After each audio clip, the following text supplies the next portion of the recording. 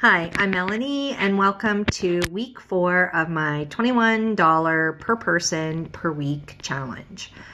We are moving into week 5, so that means we have completed 4 weeks, so 1 full month of the $21 per person, and I feel like we've eaten pretty well. We're always full, we're not hungry. The meals are regular meals that I normally like to cook. All in all, I'm pretty happy. We thought we were only going to do this for 4 weeks, but it's working out really well. So we're going to continue it on for, I'm not exactly sure how long. Thanks so much for tuning in, and I hope you like the meals that you see we were able to make this week.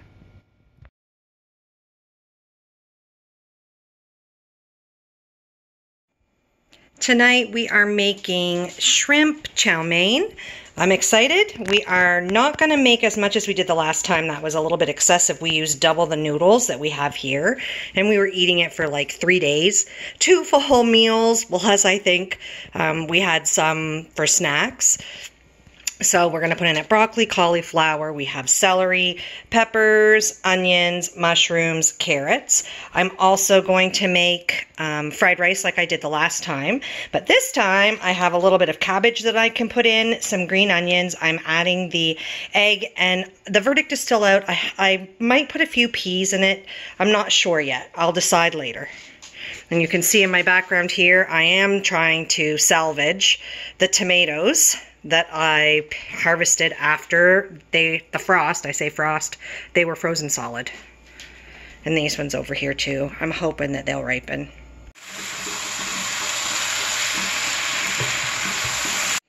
Here is the final product, the fried rice, this time we used teriyaki seasoning, so teriyaki shrimp chow mein, and I know I said I was making less than we did the last time, but somehow we ended up with this much extra and also extra rice. So that will either be snacks, extras if we're still hungry after our meal, or maybe a lunch.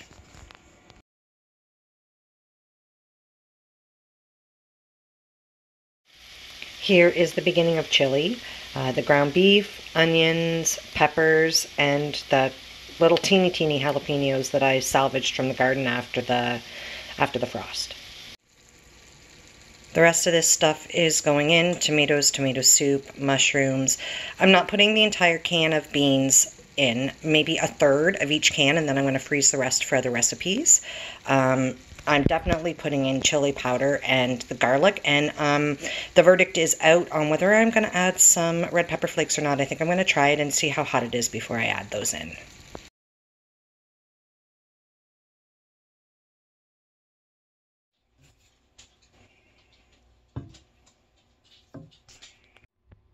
This is going to be brown bread.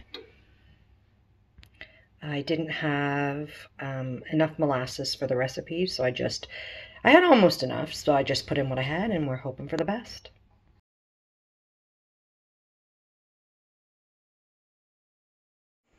I'm finally going to use up those yellow zucchinis. I am going to make Morning Glory muffins, and they have in them apples, carrots, zucchini, and I really like this recipe because it doesn't have a lot of extra ingredients, and it requires minimal amounts of flour compared to the vegetables and the fruit. So I will show you what the final outcome looks like.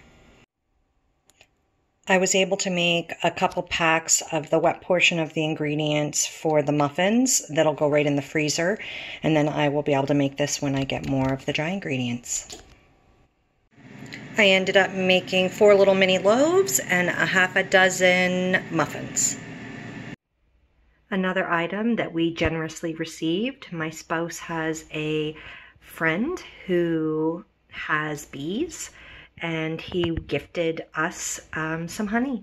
So that is now something that is going into our pantry.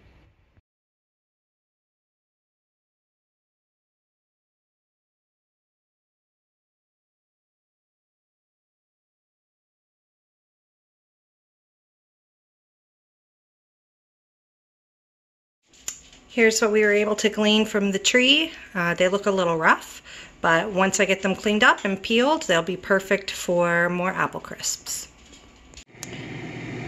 I have used one of the packages of broth that I did up. I am hoping to make a little more than what the package calls for the gravy and give it a little extra flavor.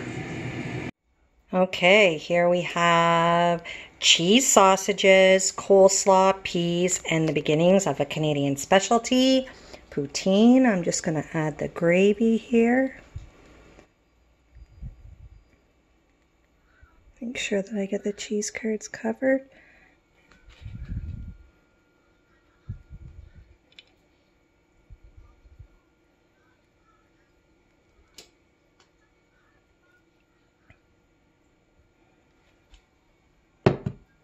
Can't wait.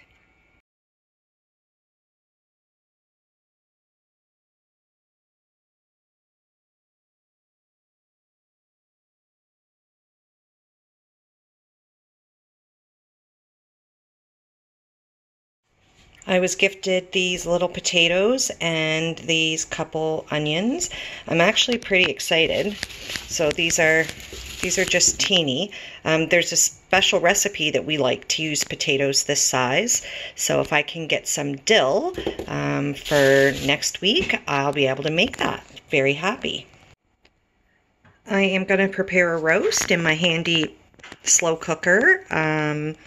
We're obviously not going to eat all of this for a meal, and then the leftovers we are going to turn into pulled pork. Here it is in the slow cooker. I just put the roast in, totally frozen. Couple potatoes, couple carrots, onions, some water, and turn it on. Very, very easy to make.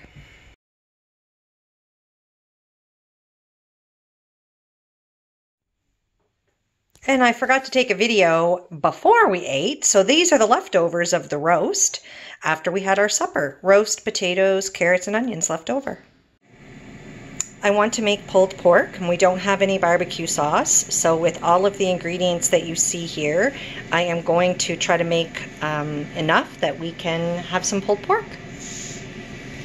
Okay, so I made the sauce. I didn't measure anything. I just kind of put stuff in. I used one of those vinegar packs, and then it seemed like maybe it smelled a little bit too much vinegary, so I added a couple more ketchup packs. I'm not sure if that's going to be quite enough to put in with the pork that I have, but we're going to try it, and if I need to make more, I will. I definitely had to make more, so I made that same amount again, and this time I added one extra ingredient. Jam is one of the items that we've been counting for free, and in the summer I made dandelion jelly. So it's got a very, the flavor is very much like honey. So I just added that in, so we will see how this whole thing tastes. And here we have pulled pork on buns, cauliflower with cheese, sweet potato fries, and coleslaw.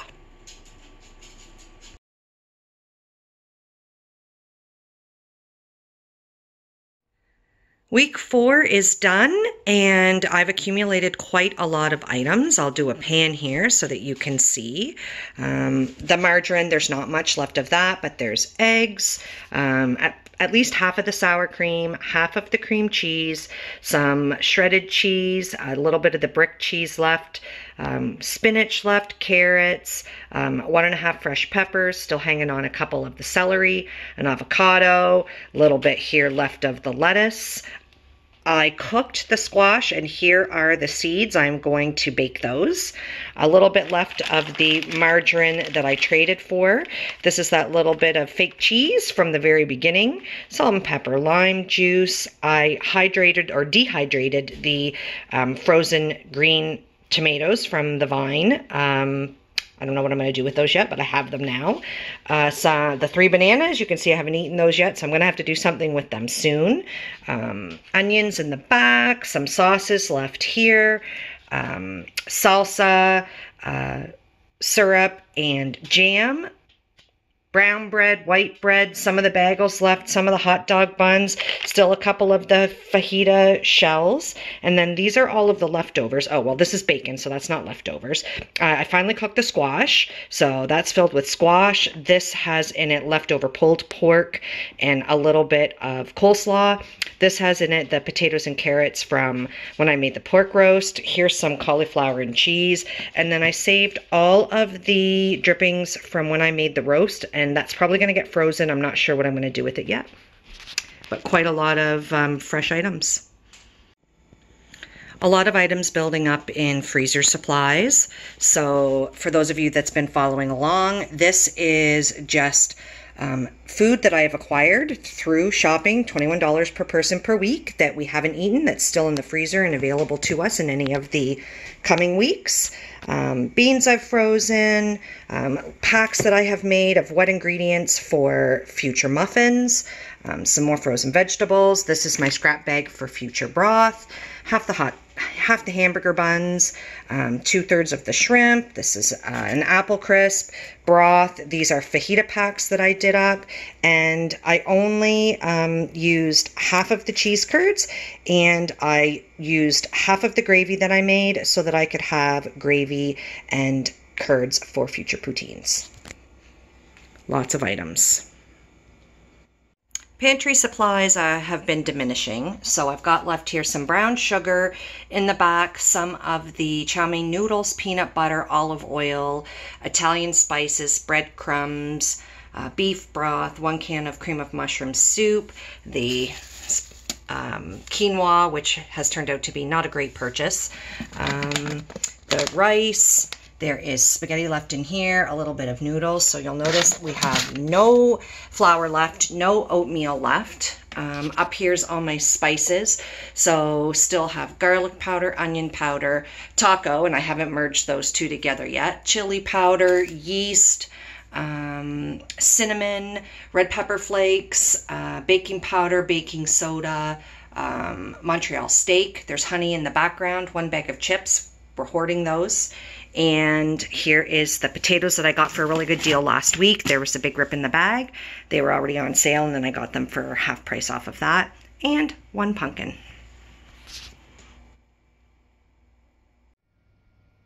Thanks so much for watching week 4 meals.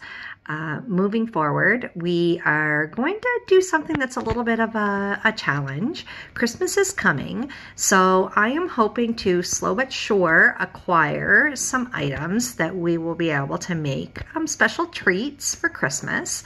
And one of the big things, so if you haven't watched any of the other videos, I am located in Nova Scotia, Canada, so seafood is a big thing here. And we always like to have chowder, seafood chowder, around Christmas time. That's a special thing for us. And already I have in the freezer a small package of haddock and some shrimp. So I am going to, as a challenge for myself within the challenge, try to acquire slowly over the weeks leading up to Christmas the rest of the items that I would need for a seafood chowder. So that's a challenge within a challenge for me. Thank you so much for watching. If you enjoy, I hope you hit the subscribe button below.